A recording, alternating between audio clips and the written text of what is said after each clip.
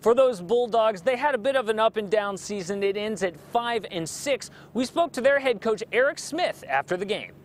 We just made too many mistakes, and we didn't execute on offense. I thought our defense actually played very well. We kind of gave them a touchdown offensively.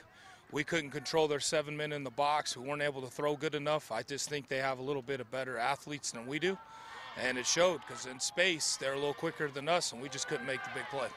This is the end of Tyler's sophomore year. What did you see from him tonight and then his overall growth throughout the year? Well, he got better. I mean, he's going to continue to get better as he processes the game.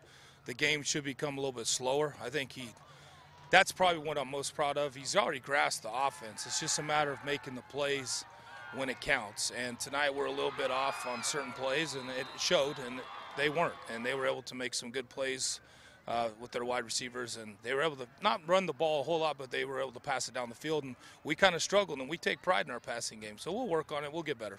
Your guys made the playoffs despite a difficult season. What did you tell them right there in the huddle? Well, I told them, at the end, I'm hoping they take the life's virtues. We've taught them, and I hope they take it on to their future. Time will heal all wounds, and I hope they take the time, and they'll look back on this, and I want them to remember the good times and then pass on the game of football for the rest of their lives. Thanks.